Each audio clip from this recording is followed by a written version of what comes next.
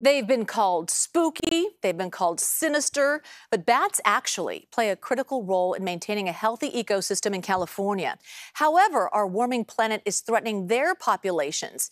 In tonight's Project Earth, how researchers are tracking where they take flight to better understand how to help them thrive. And Makovec reports. They sleep during the day, hunt at night, and, well, often terrify people. But there's nothing creepy about what bats do for the environment. They're not only cute, but they do these amazing roles, like for our ecosystem. Joseph Curti is a bat biologist at UCLA. He says without bats, life would be far less enjoyable. We wouldn't have coffee, we wouldn't have chocolate, we wouldn't have tequila without bats. Like, that should be enough. Over 300 species of fruit depend on bats for pollination. They help disperse seeds, play an essential role in pest control by eating mosquitoes, wasps, and flies, and also reduce the risk of wildfires by gobbling up tree-destroying bark beetles. But for all the good they do, there is trouble ahead.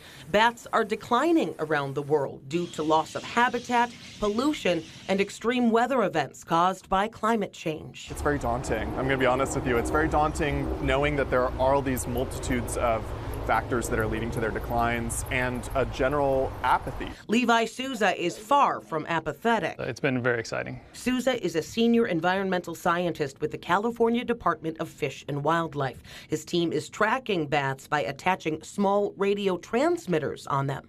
This type of technology is really useful in helping us answer questions about how animals might be impacted by climate change and the effects of climate change. Each red arrow is a transmitter on a hoary bat, the most common bat in California. The technology shows where the bat is traveling and how they're behaving. Chaotic weather patterns can change when bats migrate, and that can impact their habitats and food. The way animals move is very much dependent on how the climate is behaving. There are 25 known bat species in California. They provide billions of dollars worth of pest control for state farmers. The hope is to learn more about how to preserve these creatures as the planet continues to warm.